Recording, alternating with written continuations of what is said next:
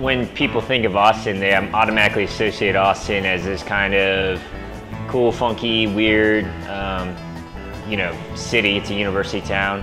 And I think we feel a little bit less restrained, you know, operating in Austin. We know that people are pretty open, accepting new flavors, trying new things. So I think from that sense, Austin's kind of influenced us in terms of our ability to take risks. I mean, it starts with our name, Peach Tortilla, which is a little bit outside the box, and that kind of runs its course throughout our menu, and just having a wide array of menu items at the restaurant. The Austin food scene is significantly more diverse than when I came to Austin in 2010. You know, 8 years ago, if you wanted really good Asian food or good Italian food, I'm not really sure where you would have gone to look for that. You know, I think we had good Tex-mex and hamburgers and pizza. So it's certainly more diverse now. Are we on the same level as LA or New York? I would say absolutely not. I would say that would be a ridiculous expectation of an up-and-coming growing town. So when we opened Contigo 7 years ago, a little over 7 years ago, it was easy to find people. It was easy to find labor, good people. You know, we're not looking for PhDs. We're looking for people that have a desire to succeed. And what we're doing here and at most of the restaurants in town, we're able to teach those people the things they need to know. It's the unteachables that are hard to find these days. The industry and the city are growing so quickly that the labor pool has just been diluted by a lot. So the food scene in Austin is, I feel like it's at a fairly vulnerable position right now. There's so many restaurants opening, so many restaurants closing. As a new restaurant, the runway that you've got to really present yourself to the community has shortened so much because of those other places opening right behind you, right on your heels. The food scene, I mean, Austin has got so much going on. I mean, I'm very grateful that we're still at the top of our game.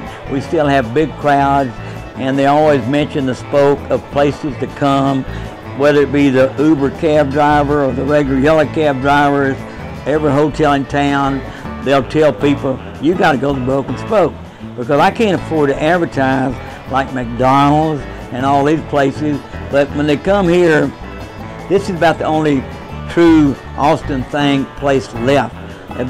There was a lot of places similar to the Spoke, but then they've all gone, and I'm still here because I ain't changing nothing. You know, I don't believe in changing anything.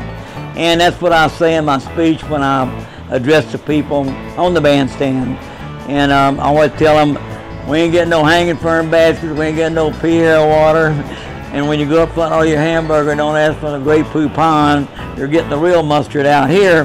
But we do have cold beer, good whiskey, good looking girls to dance with, and we ain't changing nothing, so what else do you need? I mean, Austin is just growing by leaps and bounds, and some people can say that's a blessing and a curse. So I think it really, when you break it down, Joe's Bakery in itself here in Austin, it has just really been our mission to really stay true to what we do well, what makes us different from other restaurants, what can you not get anywhere else that you can only get here. So there's so many new restaurants going up, but unfortunately, so many of our old restaurants, our old neighbors are closing. And that's kind of one of the disappointing things is with all the growth in Austin and with all the new opportunities, it's sad to see that a lot of the businesses that have been here from the beginning in the 40s and 50s and 60s haven't been able to sustain themselves. And it really makes you wonder why.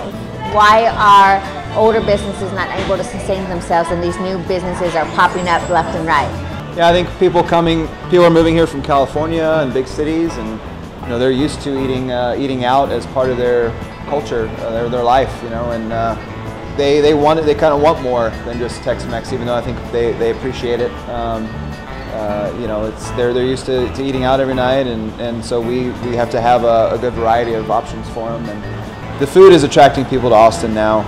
It's also there's a trend of sourcing locally that's happening that I think is extremely important for the sustainability of our industry, for more restaurants and chefs to pay more attention to where their food comes from and try to support the local small farmers. And you're seeing a lot of restaurants and chefs do that in Austin right now, and it's really cool to be a part of that.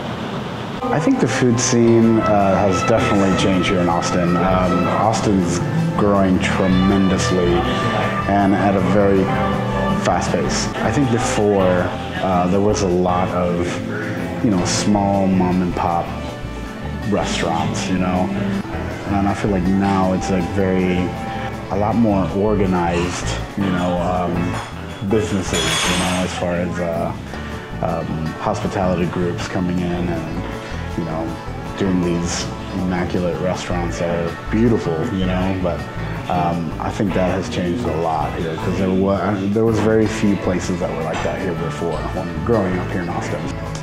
We've kept it true by just, offering, the same plate of enchiladas that you were going to get 15, 20 years ago, and that same old Austin feel, It used to be easy to find a job, and your service staff was usually students.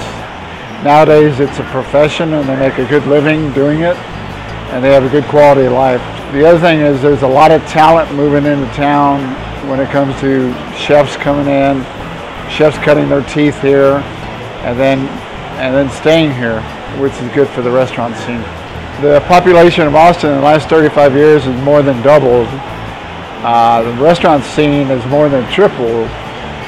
The restaurant workforce has more than tripled, and it's having a hard time keeping up with the pace of restaurants coming in and going out. Any given corner in the city of Austin are 4 or 5 great places to eat, and it's just one of those scenes where people want to work here, cut their teeth here, and then end up staying here.